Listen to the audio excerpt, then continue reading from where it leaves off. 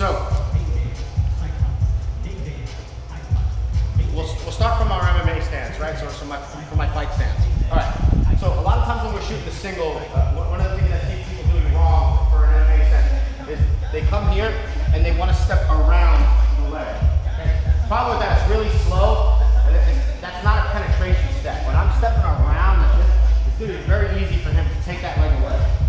Okay? So I need to cover that ground. If I'm a right-handed fighter fighting another right-handed fighter, I need to penetrate my lead leg. Okay? So we're always shooting off the lead leg. Now, if I'm a southpaw, I can penetrate to the outside, right? That's my penetration leg. So it wouldn't make sense to shoot a single with my leg on the inside, right? That would be a double leg. So if you're southpaw, more than look at. Absolutely, this is a very strong shot. Getting my leg behind him initially. Even if you're a right-handed fighter, sometimes switching stances, set up that single leg. All right. So no matter which leg I decide I want to shoot with as my lead leg, I want the outside hand on top when I get there. Penetrate here. Then look my shoulder, right, is making contact with the hip. My head is up, back straight, hips are in. Okay. This hand is on top. If I put this hand on bottom and he goes to fight my hands, it's going to pull the hands apart. If I go here, he goes to pull up, it's not going to break, okay? My head is up, I'm not looking down. I look down, he's going to stuff my head, I'm in trouble. I want to get to this position here. Shoulder contact, head up. Now my finishes are really easy, right? I can go with the basic, run the height.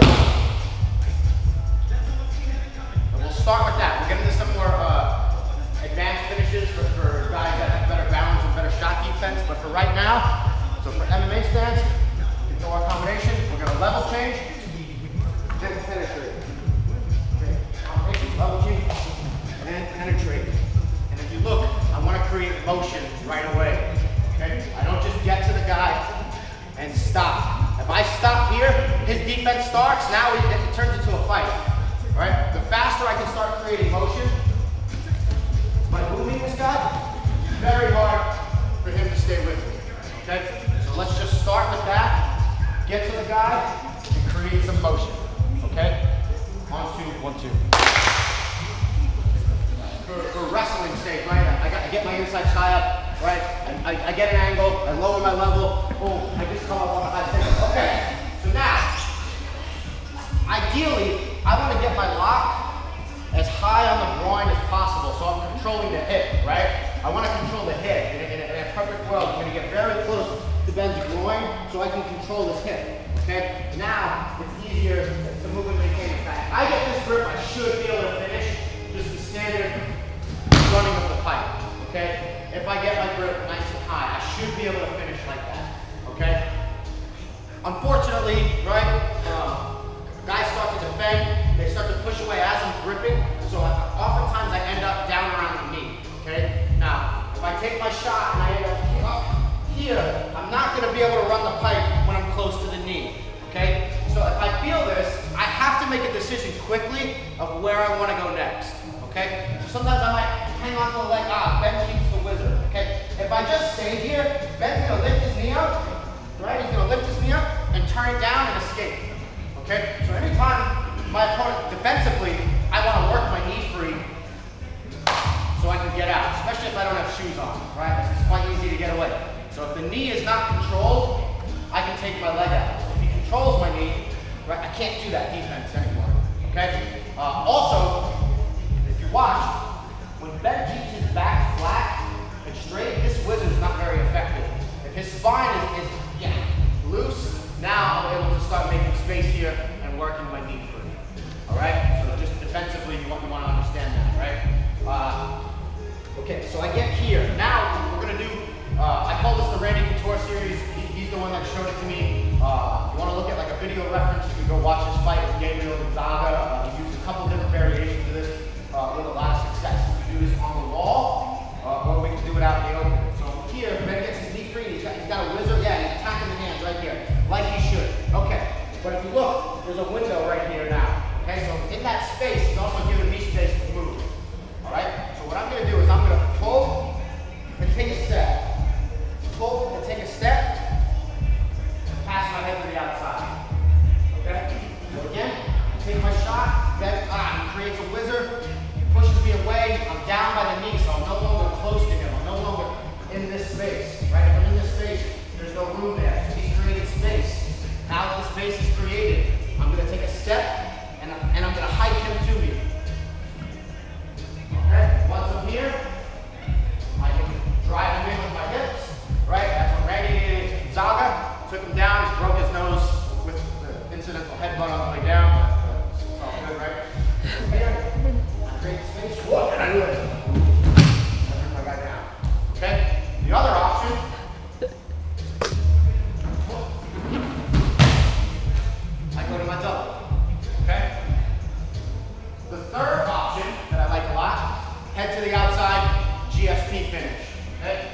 here, I go to the outside, and I circle him down.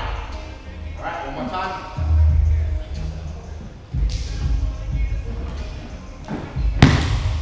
Circle him down.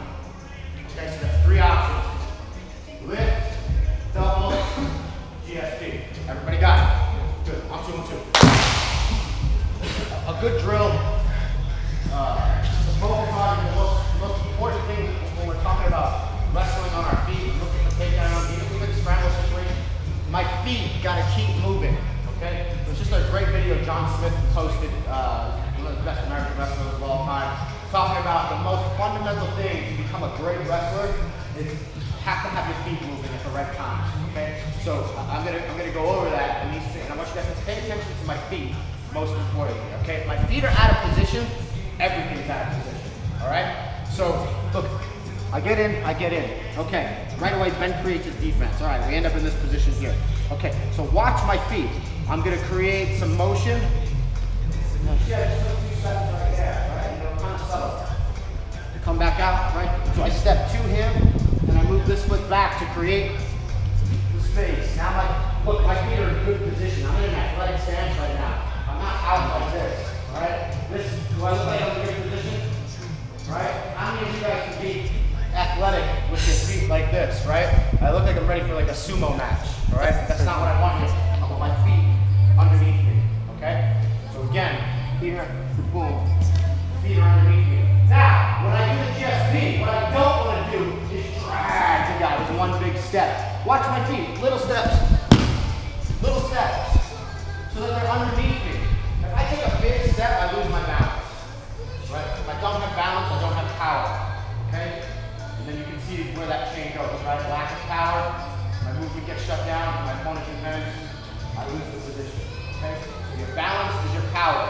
Your feet being underneath you and moving when they need to, that's your balance. Okay? At all times. That's the same for striking as well. Okay? So I'm gonna be a whoop. Hips. Whoops.